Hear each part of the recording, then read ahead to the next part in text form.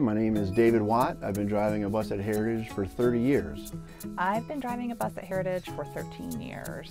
I've always driven a bus route, and I also drive field trips and sport trips.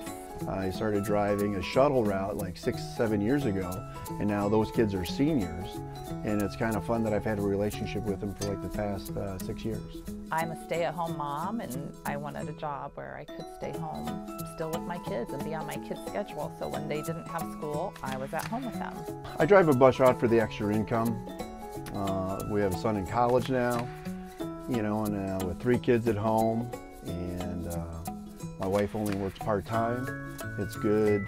It's a very good income so that I don't have to get a job like on the weekends. With 2 kids at the school, it can get expensive, so having that discount definitely makes it easier and makes this job even more appealing.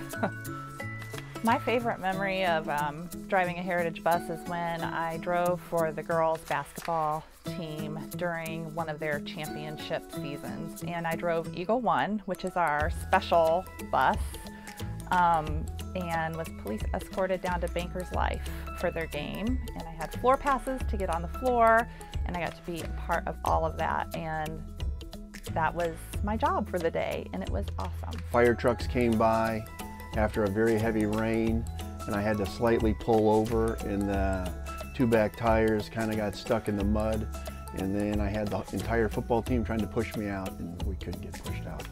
I think one thing unique about the Heritage Transportation is that it makes it easier on families, moms and dads that are getting ready to go to work, that they don't have to worry about driving their kid into Heritage and making it back to work. We pick up at so many different locations that are centralized that the parents can drop their kids off and they can go to work without having to worry about getting the kids back and forth. The Lord's been good to Heritage over the years with the transportation department, how the Lord provided buses back in the 60s, and that we're able to provide transportation for Heritage families that most Christian schools around the state don't have that ability. It's not the most glamorous job in the world, but it's definitely fulfilling.